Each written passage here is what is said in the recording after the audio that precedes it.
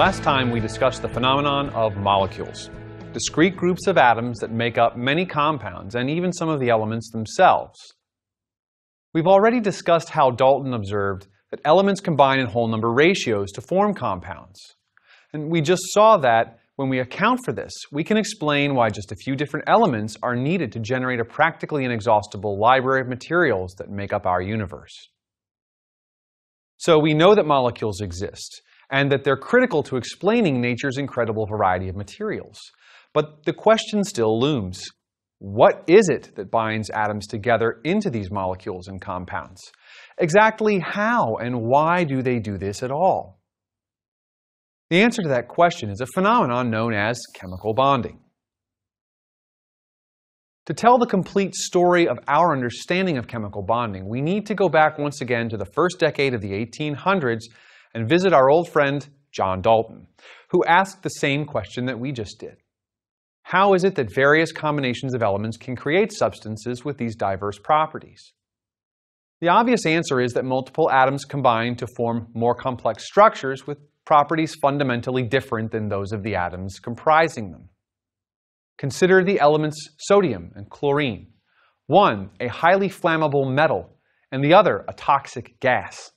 Yet, in combination, these elements can form sodium chloride, which is also known as table salt, a non-toxic and even necessary part of our diet. Dalton did not have the benefit of understanding the structure of the atom, so he imagined that atoms somehow physically hooked themselves together to create small clusters of atoms that comprise compounds. He felt that this explanation would account for his earlier observation of the law of multiple proportions, which states that atoms combine in whole number ratios to form compounds. Simply defined, chemical bonding is actually an energetically beneficial interaction between atoms which confines them to a fixed distance from one another in space. The distance between two bonded atoms is commonly just an angstrom or two, not much larger than the radius of an atom itself. So we're talking about very, very close associations of atoms. When atoms get this close to one another, their electron clouds, being made from negatively charged electrons, can repel one another. So atoms can only ever get so close to one another before they start pushing against one another due to electrostatic repulsion. So we know why atoms can't get too close to one another, but the question still remains, why would they ever want to get close to one another at all? If all atoms' electron clouds push against one another, why not just keep their distance? What is the driving force that brings those atoms together? The energetic driving force that brings them together is the fact that all atoms strive to form valence octets. This powerful desire of atoms to have a full valence shell makes them willing to get close to one another when a mutually beneficial arrangement can be reached. When this is the case, atoms will stay within a specific distance from one another, a distance at which the attractive forces they experience are balanced by their mutual repulsion. This is the fundamental description of a chemical bond. Chemical bonds are actually a continuum, but are generally viewed as falling into one of three basic classes. Ionic bonds and covalent bonds make up the extremes, and polar covalent bonds fill in the gray areas in between them. There's also a fourth type of bonding called metallic bonding that we'll talk about today as well. So let's tackle each of these classes individually, and we're going to start with our extremes, ionic and covalent bonding. Let's start off with those ionic bonds. These are the sorts of bonds that are known to hold together many familiar substances, including things like table salt, which chemists would call sodium chloride. Other familiar substances like rust, also known as iron oxide, are also held together by these ionic bonds. In the case of ionic bonds, what holds atoms together at a fixed distance is electrostatic attraction. Electrostatic attraction results when atoms become ionized. And what is the driving force behind ionization? Of course, it's the octet rule. When we pair two atoms that have a tendency to form ions of opposing charges, there is a mutually beneficial exchange of electrons that can take place between them. So let's start our discussion about chemical bonding by considering two elements, sodium and chlorine. Now, we know that these combine in common table salt in a compound called sodium chloride, but why and how do they do that? And why is it so effective that we find this product very cheaply available to us?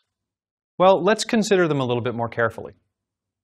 We know from our discussion about trends in electronegativity and the periodic table, which contains this kind of information, that chlorine atoms are fairly electronegative, an electronegativity of about 3. Whereas sodium, on the other hand, is not very electronegative at all, with an electronegativity around 0.9. This means that chlorine is very, very eager to accept an electron, and sodium doesn't really care so much about accepting electrons. In fact, it really likes to let go of them. Remember, the ionization energy is actually quite low for alkali metals. So what happens when a sodium atom and a chlorine atom get close to one another? Well, an exchange happens that is mutually beneficial. Sodium likes to lose electrons. Chlorine likes to gain electrons.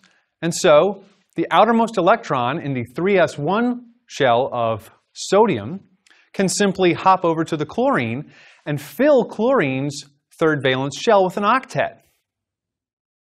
And when this happens, the electron configuration of our new ions are neon and essentially argon, right? So our sodium has got the electron configuration of a noble gas. Our chlorine has also got the electron configuration of a noble gas. And this drives the bonding behavior of the two. It's the electrostatic attraction between them that causes this bond to form. Therefore, when a sodium and a chlorine atom are in very close proximity to one another, they can exchange one electron and create a very powerful attraction between the two resulting ions. But ionic bonds are not necessarily isolated connections between two atoms. When a mixture of ions like sodium and chloride ions get together, they can create a huge repeating structure known as a crystal lattice. This network of ionic bonds can stretch for billions upon billions of atoms and is so strong that in order to overcome it and melt sodium chloride, one has to apply temperatures greater than 1,000 Kelvin, higher than the temperature of lava as it exits Mount Kilauea in Hawaii. We're going to revisit the concept of the crystal lattice in later lectures, but for now let's concern ourselves with instead determining the empirical formula of ionic compounds. So we know now that some atoms like to let go of electrons to become positively charged ions, and other elements like to accept electrons to become negatively charged, and when that kind of preferential exchange happens, bonding occurs, ionic bonding. But how do we determine exactly how many of each of these elements combine to form ionic compounds? Well, we have to think about their charges. So let's think a little bit about ionic compounds and how they might form from different elements. Specifically, let's limit ourselves to the S and P block of the periodic table for now. So that gives us groups 1 through 8 of the periodic table. And I'm just looking at the first few rows here, but these trends should continue through all the columns and rows in the table, of course. Now, when we limit ourselves to the S and P blocks, there's a very defined trend in how ions form. Group 1 elements like to form +1 ions. Group 2 elements like to form +2 ions, and so on, until we get up here at about group 5, where the trend begins to reverse, with -3 ions common for nitrogen and phosphorus, -2 common for oxygen and sulfur, and a -1 charge common for fluorine, chlorine, and bromine. And of course, the noble gases, which get their name from the fact that they don't like to interact with other elements. So how can we use this trend to predict the formula of ionic compounds? Well, let's use a few examples. We'll do sodium chloride, magnesium oxide, sodium oxide, and magnesium chloride. All fairly common ionic compounds that you may find in the regular chemistry lab. Now, when sodium chloride forms, as we saw previously, a sodium +1 ion will get together with a chloride ion, which has a -1 charge. In this case, the plus charge of the sodium and the minus charge of the chloride ion cancel out perfectly, creating a neutral compound. So I would expect sodium chloride to have a formula NaCl. Now, magnesium and oxygen, they also have equal charges, in this case +2 and -2. So again, I expect equal amounts of them to be adequate to form ionic compounds. So when they join together, the formula that I get are NaCl and MgO. Pretty simple. But what about when I have a combination of ions that are not equally charged? How does that affect the ratio of elements in my ionic compound? For example, here's sodium oxide. Let's take a look at that one now. Sodium ions, we know, tend to have a charge of +1, whereas oxides tend to be -2. So notice here I've had to pull a second sodium ion in to be sure that I end up with a neutral compound at the end of the process. What this means is that sodium oxide is expected to have a formula of Na2O, because it takes 2 sodium ions to balance the charge of 1 oxide ion. How about magnesium chloride? Let's do that one. Magnesium commonly forms 2+ ions, and chlorine, we know, tends to form -1 ions in the form of chloride. But we don't have charge balance yet. So to achieve that, we have to have a second chloride ion, meaning that I expect the formula of magnesium chloride to be MgCl2. Now, when it comes time to take the test, there's a little bit faster way of determining this using a mnemonic that's related to the charges that we see. Let's do a few more examples to show how that works. We'll do aluminum oxide, we'll do sodium oxide, and we'll do calcium oxide. Aluminum tends to form 3+ ions, and we know oxygen tends to form a 2- ion. So in order to get a charge balance, all we have to do is take the charges on each ion and crisscross them and make them the subscript on the other element. For example, this becomes Al2O3. In the case of sodium oxide, we're dealing with sodium +1 and oxygen 2-, which means we make the formula sodium 2, oxygen 1, and of course we typically drop the 1 because we always understand when there is no subscript that we mean 1. So sodium oxide becomes Na2O. All right, now let's think about calcium oxide. We know that calcium, because it's in the group 2, tends to form 2+ ions, and oxygen, because of its position over here in group 6, tends to form 2- ions. So when we combine a Ca2+ with an O2- to get a neutral compound, all we have to do is have equal parts.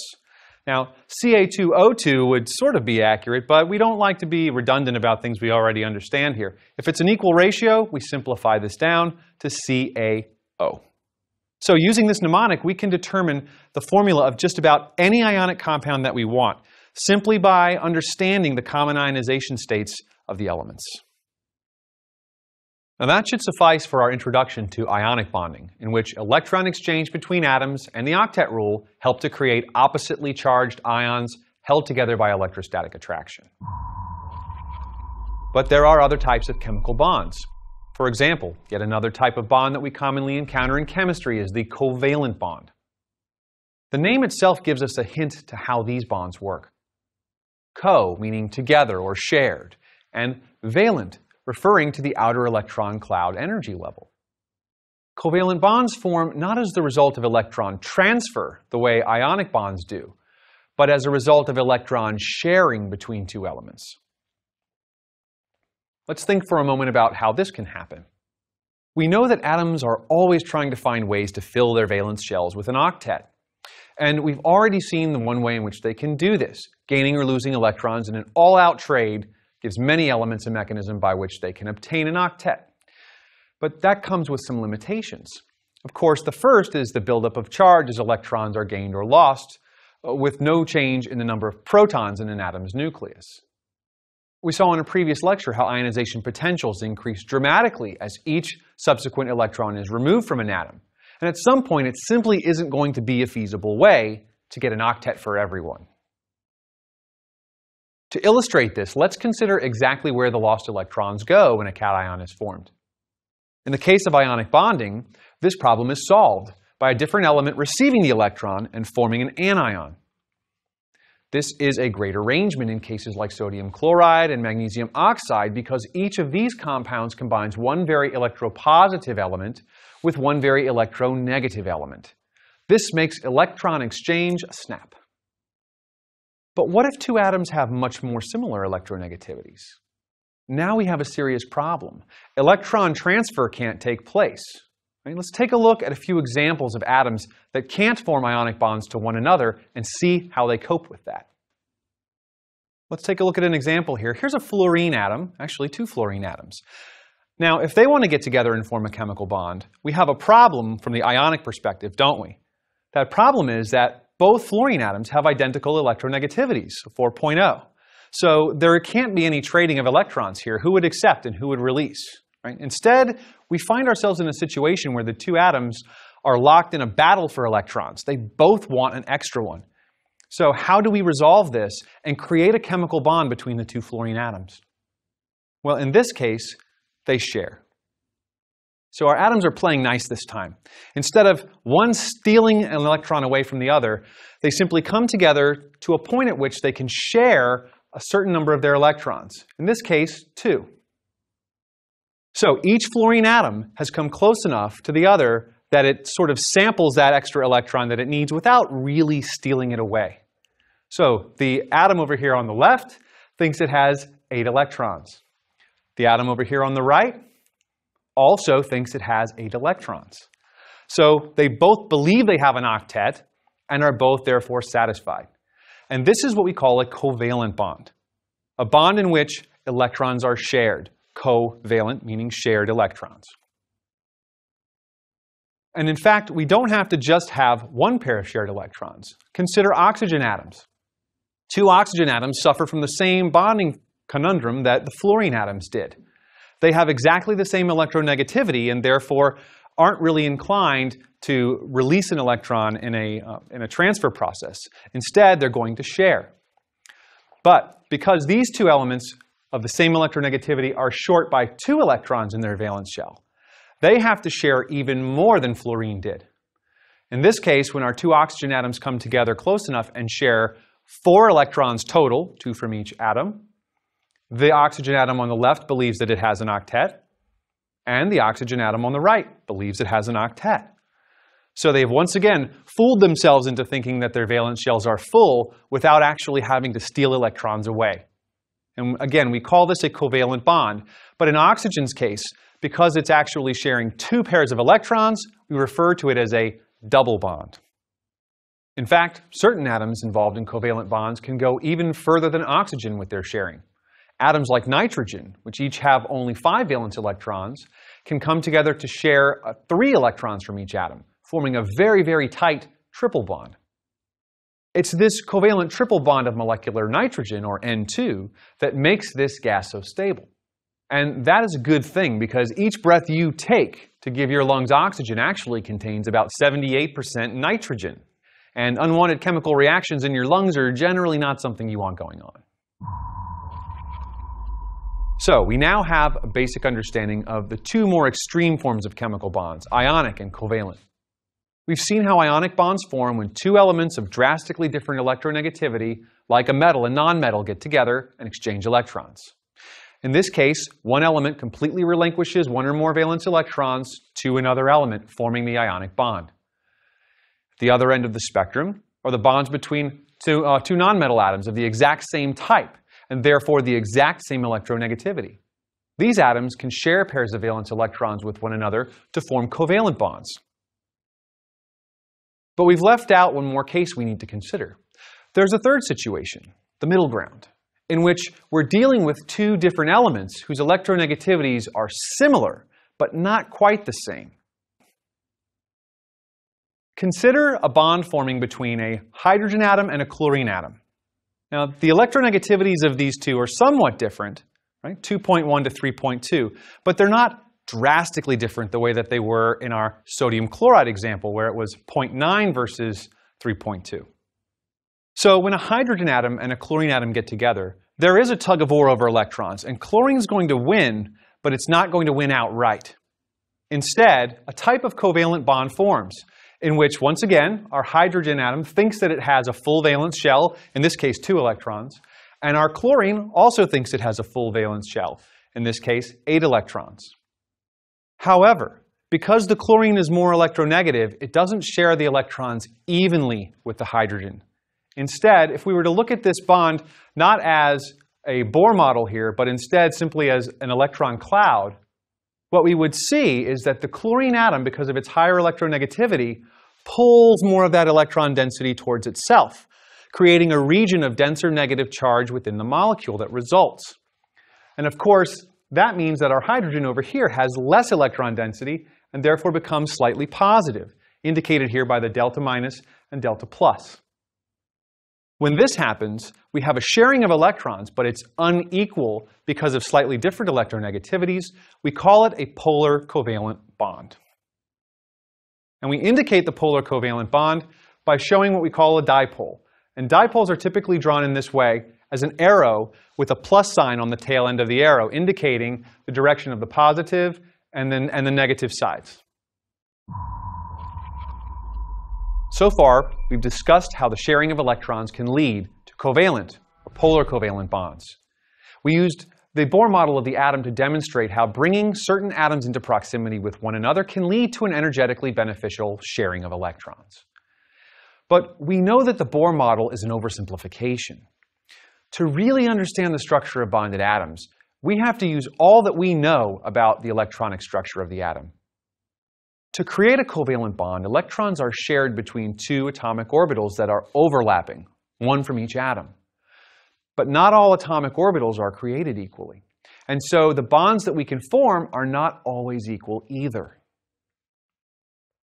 In general, there are two classes of covalent bonds that can form: sigma bonds and pi bonds. Sigma bonds are the result of orbital overlap directly in between two bonded nuclei on the internuclear axis. These kinds of bonds can form when either an s orbital or a p orbital overlap, having the shared electrons directly in between the two bonded atoms. This leads to a nice stable bond, so sigma bonds tend to be the first bond to form. But this creates a problem when trying to understand multiple bonds, like the double bond holding oxygen together or the triple bond from nitrogen. The problem is one of geometry. Only one set of orbitals can overlap directly in between the two atoms. But there are other ways to achieve additional overlap. See, the side-on overlap of two sets of p orbitals can also create a shared space that holds more sets of bonding electrons. We call these sorts of bonds pi bonds. And notice that the bonding electrons are not directly in between the bonded atoms this time. So pi bonds themselves, though stable, aren't as stable as sigma bonds. All of this means that when two atoms get together and form a covalent bond, the first bond between them is always a sigma bond, and any additional bonds are always pi bonds. Pi bonding is particularly important in the realm of organic chemistry, where carbon's ability to make up four bonds allows it to form very complex molecules in combination with itself and other elements. Many of these rely on the chemistry of pi bonds to carry out their important functions. So we now know that when a metal and a nonmetal combine at the atomic level, we tend to get ionic bonding. We also know that when two nonmetals combine, we often observe covalent bonds of varying polarity or no polarity at all, depending on the exact electronegativity of the two nonmetals. Now this leaves just one general combination of elements left: metal to metal. So let's think about metallic bonds for a moment here. Now, when we think back about covalent bonds, remember, when two nonmetals tend to get together, when they have very similar electronegativities, they can share electrons with one another in order to fool themselves into thinking they have an octet. In the case of fluorine, that meant sharing one electron each. In the case of oxygen, 2 electrons each. And that's very easy for them to do. But imagine an element like, say, sodium or potassium. Now, these elements only have one valence electron, which means that they would have to get together with many, many other atoms and share many, many other electrons to get up to that point where they believe they have an octet. So sharing is not really a possibility. But of course, all of our potassium atoms in this example have exactly the same electronegativity, so ionic bonding is not a possibility either. They simply don't fit into any category we've discussed so far. But that's why we have our final category: metallic bonding. Potassium, when it bonds in this fashion, notice that I put a number of these atoms together to create a sort of an array of potassium atoms, all of which have just one electron in their valence shell. But that's the important electron. So what I'm going to do now is sort of fill in the rest of the core of these atoms and just make that a sphere, so we can concentrate on what's happening in the valence shell of potassium atoms when they bond in a metal.